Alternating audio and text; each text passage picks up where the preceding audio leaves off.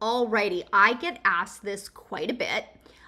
What do you do if you're doing a pantograph and your thread breaks in the middle of the design, in the middle of the quilt?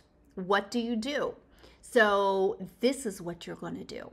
This is also what you're going to do is if you're just doing quilting, not even just a pantograph, anything, and your thread breaks mid-design, instead of ripping the whole thing out, this is what you're going to do. So check out the video. And if you like these videos, make sure that you check out the Quilters Groove Design Society. This is where all of this stuff is housed. We've got great classes, a great community, so you might want to check that out too. All right, check out the video.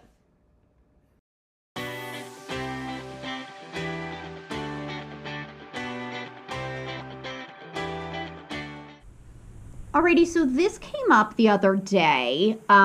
Make sure you check out my video on starts and stops, but let's say you are doing a pantograph or some sort of design and your thread breaks mid-design, right? So I can't really simulate a thread break, but I'm gonna show you. So let's just say we're doing, and I'll have my stitch regulator on, we're doing a pantograph. And let's say, thread break. I'm going to just simulate said thread break. So let's do top thread breaks. So my bobbin thread is still attached, so we're going to move away, and then we're going to pull our bobbin thread up just like we would if we were burying our threads. So we're going to pull that up, clip that. Now what we're going to do, let me just move that all the way away. Okay, so now what we're going to do is we're going to pull our thread up. That didn't work very well. It broke. I don't like this needle. So we're going to pull up enough of our thread that we can. I'm not sure why that's not pulling up. There we go. Now we're going to get it going. Pulling up enough of the thread that we're going to be able to bury the thread. So we're going to have to go back kind of far.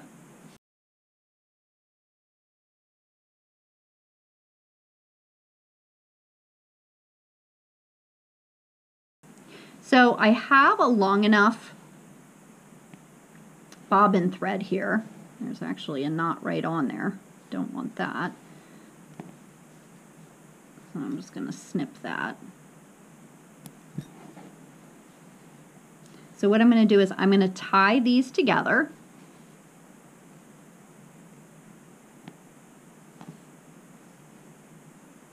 I don't want it all the way at the bottom.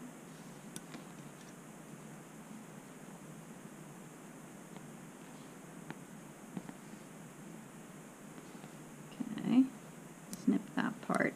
And then my self-threading needle. And I'm going to go back in, and just like when we were doing burying our threads, you want to go only into the batting, and we're going to pull it through. Snip. Then when you go to start, you're starting back on that line, and away we go. And then you bury these threads as you would in hand quilting. So again, when you're doing your pantograph or anything, you've got to get back far enough that you can actually bury the thread. And then you shouldn't be able to see your start and stop.